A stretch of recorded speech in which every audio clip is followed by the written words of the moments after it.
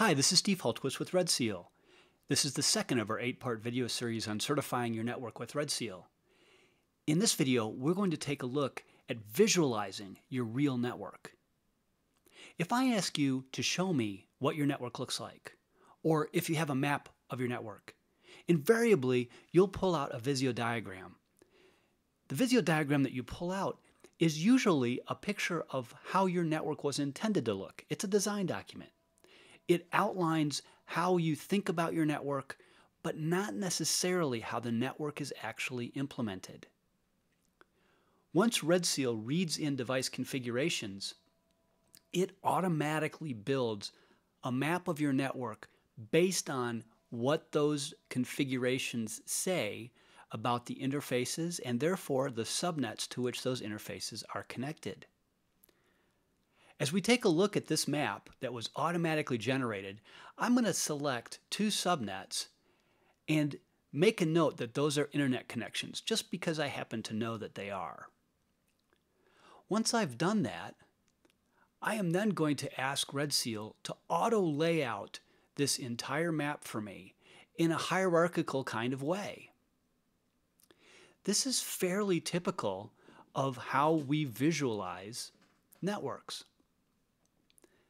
Then I might want to group the different parts of my network based on what they are.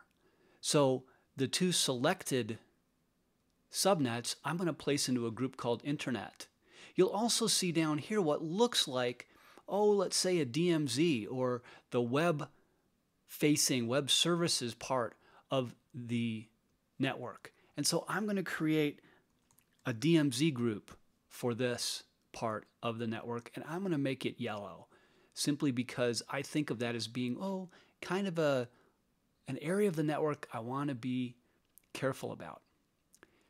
Also, in my case, I like to lay out the subnets in a way that consolidates them a little bit and allows us to more clearly see the overall network. So I'm going to select the subnets that are connected to this device, and again use the alignment tool within RedSeal to create a grid of those subnets.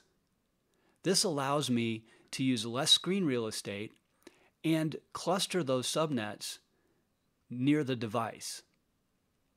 These are some examples of how you can build a network that reflects how you think about it, but that is updated periodically, usually daily, whenever those device configurations are imported, and clarifies that this is how your network actually looks. This is how it is really laid out.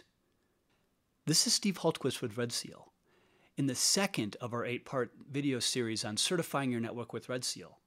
In this video, we took a look at how you visualize your real network using RedSeal. Thank you for joining me.